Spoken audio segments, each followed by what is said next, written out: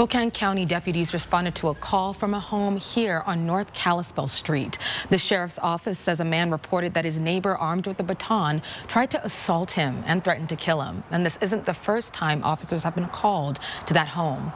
Sheriff John Knowles says deputies came out several times to the home Monday night when that same neighbor called and said the suspect broke something on his property.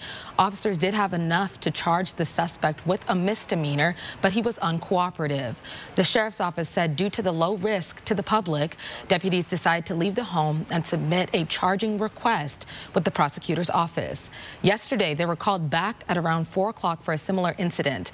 When deputies arrived again, the suspect was not cooperating. Officers say he would not follow commands to surrender despite several attempts to de-escalate the situation, numerous PA announcements, phone calls with a crisis negotiator, and a search warrant for the home.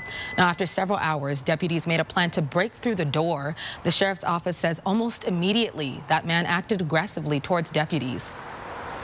At 6:54 hours, they advised that they had breached the front door, and at 6:55 hours, they advised that the suspect had aggressed on them and shots were fired.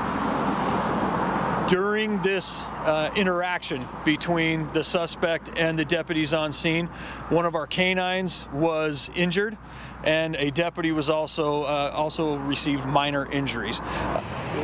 The man was pronounced dead at the scene. The deputy wasn't seriously hurt, but the injured canine did require medical treatment by a veterinarian. A neighbor told 4 News Now he heard the whole thing. Take a listen. Had seen the cops' cars pulled up, and we weren't sure what was going on, so we were just sitting in the house.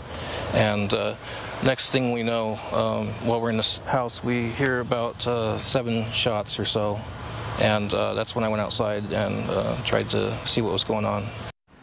From here, the Spokane Independent Investigative Response Team will take over this investigation. The sheriff's office says the name of the man who was killed will be released at a later time. Reporting in studio, Sydney Charles, 4 News Now.